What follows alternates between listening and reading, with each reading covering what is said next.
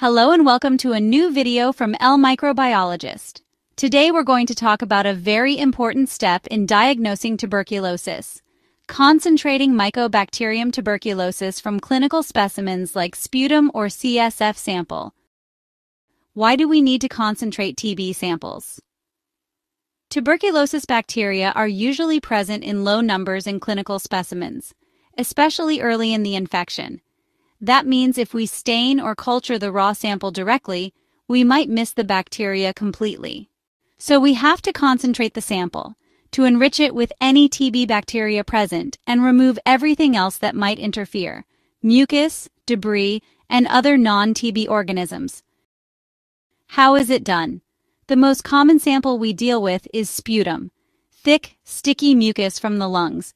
But sputum isn't easy to work with. It's full of mucus, dead cells, and tons of bacteria, most of which aren't TB. So what do? We liquefy, decontaminate, and neutralize the sample, all before we even stain or culture it. Step 1. Liquefaction. Think of this as melting the mucus. We use a mucolytic agent to break down the thick sputum so we can release the TB bacteria trapped inside and make the sample more workable. Step 2. Decontamination. Next, we need to get rid of the noise, the unwanted bacteria.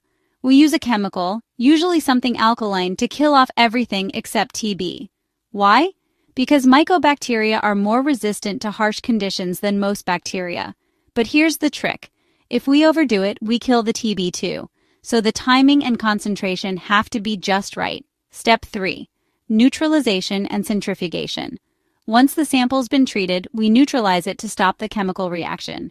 Then we centrifuge, spinning the sample at high speed to collect all the heavy stuff, including the TB bacilli at the bottom.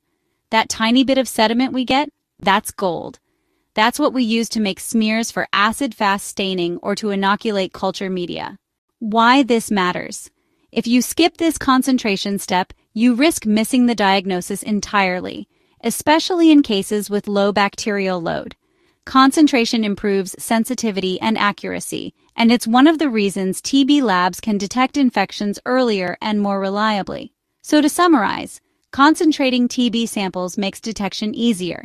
It removes unwanted contaminants, and it gives us a better chance to see or grow the actual mycobacteria.